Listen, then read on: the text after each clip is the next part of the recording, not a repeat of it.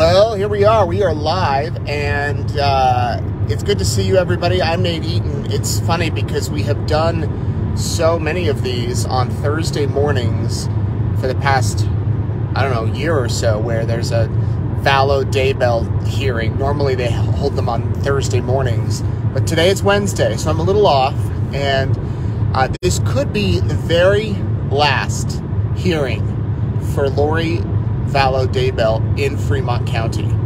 This may be the last time she steps into the Fremont County Courthouse that we actually see her like outside,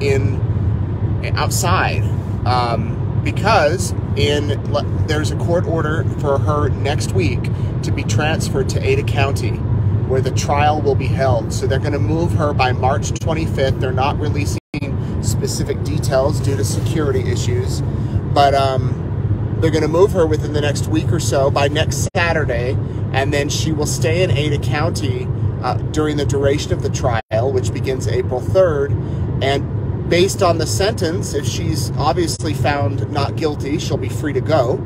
If she's found guilty, she'll either face life in prison or the death penalty, based on the jury's verdict, and she won't be brought back to the Fremont County Courthouse. So it's kind of I don't want to say end of an era. Sorry, the sun is all over the place, but it'll be interesting. So what exactly is happening this morning? Well, there's a few motions that are kind of still outstanding, and Judge Boyce may rule on those. He's got to rule on them fairly quick because the trial begins here in just a few weeks. One of the motions is taking death penalty off the table. I believe that still needs to be ruled on, so we can expect to hear from that. Another motion that's out there is the defense. Lori's defense attorneys believe that some of the evidence filed by the prosecution should not be able to be admitted due to the deadline issue. Apparently, the prosecution filed it. Woo! That sun is bright.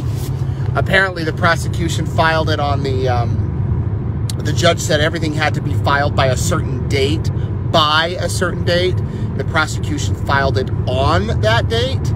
So we'll see if the judge allows that evidence to be admitted and what exactly he decides. So those should be the main issues. The judge will likely talk about some, trial procedures, jury questionnaires, things like that.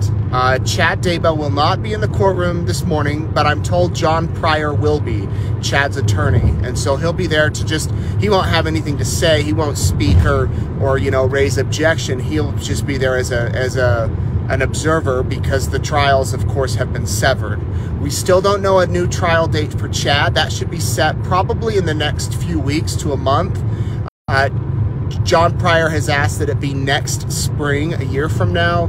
It's likely that it could be later this year, though, maybe in the fall, before the holidays, and Chad could have his trial. Someone asked, can Chad observe Lori's trial? Can he, watch and see the evidence and all the witnesses? If it was being televised or live streamed, he could.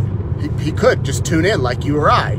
But because it's not being live streamed, they're not going to release him from the Fremont County Jail to go over to Boise to watch the trial. That's not possible. But he is able to read the updates about it. He's able to, read reports, and his attorney, John Pryor, can go and be at the trial every day if he wants, or send someone on his staff. By the way, if the shot is jumpy, we have horrible potholes all over eastern Idaho. The weather's starting to warm up.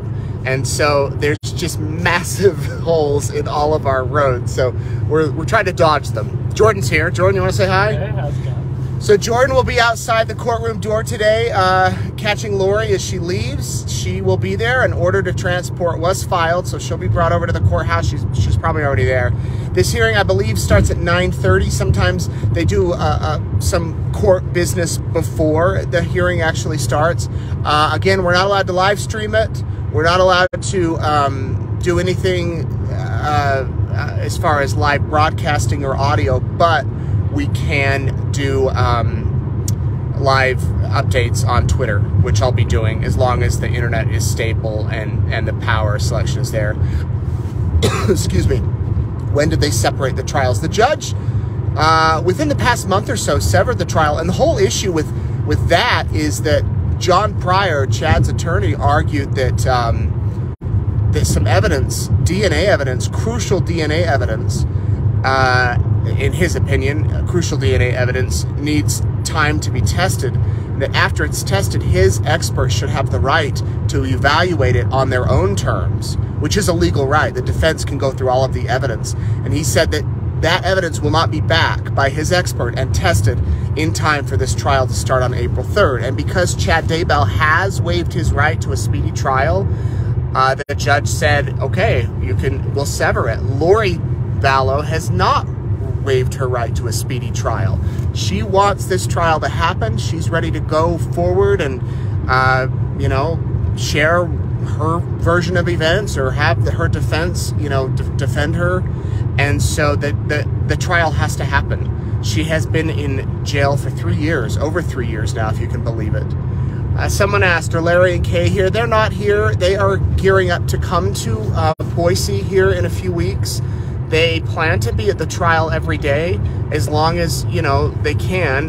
There are some stipulations as far as you have to go on and reserve a seat.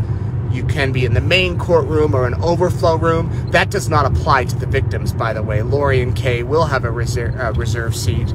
But, you know, those can be long days of sitting in a courtroom for every day for 6 to 8 hours, for 6 to 8 weeks, 6 to 10 weeks. And they are very disappointed. I can tell you, they're very disappointed that the judge is not allowing live streaming of the hearing, of the trial, not allowing audio streaming of the trial, no cameras in the courtroom. We are able to get the audio at the end of the day. So many of you have written me in the past week or so, saying, how will we be able to hear the trial? Well, at the end of every day, we're going to get the audio. We're going to upload it. And you can go on and listen to it on East Idaho News. There is a fee that we'll cover. I believe originally they said it was $5 for the first 20 minutes, I think, and then a quarter for every minute thereafter.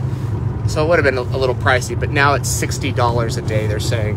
So please don't send money. As many of you have asked if you can send money. I really appreciate the offer, but we'll cover the cost so that you can listen to the hearing every day. And we're currently exploring a sketch artist to come into the trial every day and do sketches. And we're working with a media pool on that. So that's what's happening. I see a couple of questions. It's the 11th hour. What are her lawyers coming up with now?